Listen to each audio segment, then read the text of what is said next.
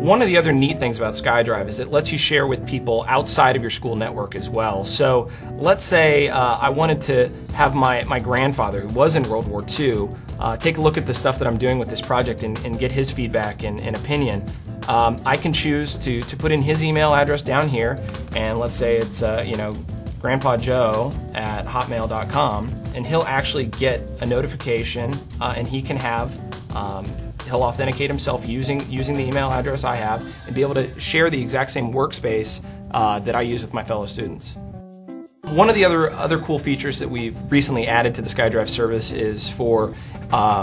any public folder, you can actually subscribe to an RSS feed on it. So every folder has an RSS feed generated, so you can be notified of new updates, new files, new photos added to that folder in your favorite reader, so you don't necessarily even have to go back to the site to get updates.